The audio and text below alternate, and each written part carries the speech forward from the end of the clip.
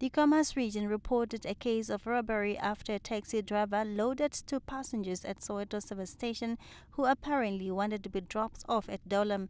With one of them seated in front while the other was sitting at the back, the one at the back allegedly suddenly pulled out a knife and held it against the driver, ordering him to pull off.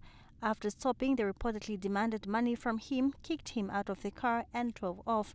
In another robbery that took place in Damara location, a suspect who was a passenger in a taxi allegedly pulled the handbrake while the car was moving and ordered the driver out of the car while holding a broken bottle against him. The passenger drove off with the car, but both vehicles in the two cases have since been recovered.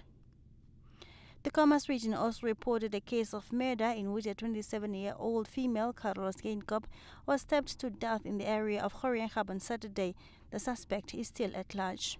At a paka in the Umsati region, a family of 3 drowned when their canoe capsized. The trio, including the husband, wife and a child, allegedly went fishing. They are Paseko Kathilandu, Lahia Ekanjo, and 2-year-old Shanyenga Taleni. The Maheke police in Khobabes also reported the deaths of 5 people in a car accident.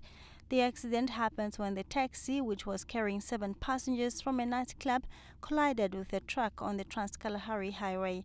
The deceased, including the driver, have been identified as Nadia Glazer, Velem Venoi, Michael Haikali Dumulunde, Lotto Nangobe and Elizabeth Besson.